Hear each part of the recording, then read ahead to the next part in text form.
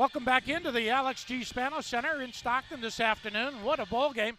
We're at halftime. The Tigers up 46-45 over the Gonzaga Bulldogs. And great ball game, and I have the privilege and the pleasure to introduce the Tigers president here at the University of the Pacific, Christopher Callahan, joining us at halftime. President Callahan, so wonderful to see you.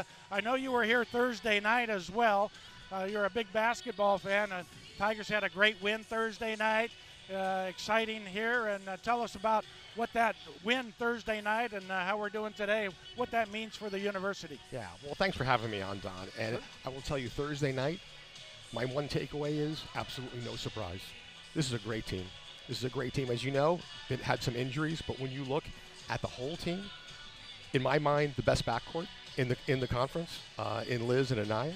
I would argue the best center in the conference, and then in Liz Elliott, and then you have Cece, who can score and get hot at any time. You have these young players coming in off the bench. You have Rosie and Maddie Ennis coming in with their energy and their veteran presence. That's a great team. So what I'm seeing on Thursday night, what I'm seeing here, absolutely no surprise at all. Well, that's a good observation, and you know what you're talking about too. You're a great basketball guy. And I know your wife, Jean, as well, very prevalent in the Stockton community. She's as much of an avid fan as you are. Talk about her involvement with the community and the leaders in the Stockton community and how they get involved with Pacific Athletics. Yeah. Well, Jean is everywhere, and she is such a big part of the University of the Pacific team.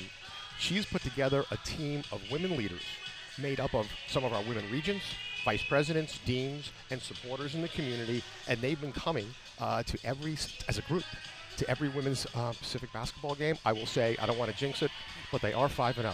Oh, well, we got to keep bringing her then, and I know they're enjoying the game down here, sitting along the baseline today, and wearing their Pacific colors as well. So, hey, it's always great to have that energy and extra support, and I know they're a very enthusiastic group.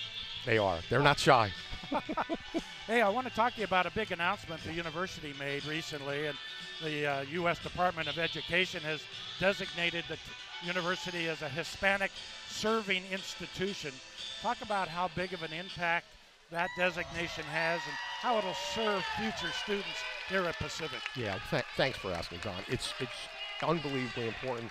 Gives us the ability to get more resources to support our Latino students. And as you know, college-age people in California, 50% are Latino now. So we need to be able to bring in those students and support them and grow them and make them great Pacificans, and this HSI status is going to help us do that. All right. Well, I'm just congratulations. I mean, I didn't know those numbers, but it doesn't surprise me either. So thank you for sharing that. And gosh, you became president back now. It's 3 years, 2021, your third year of your tenureship here.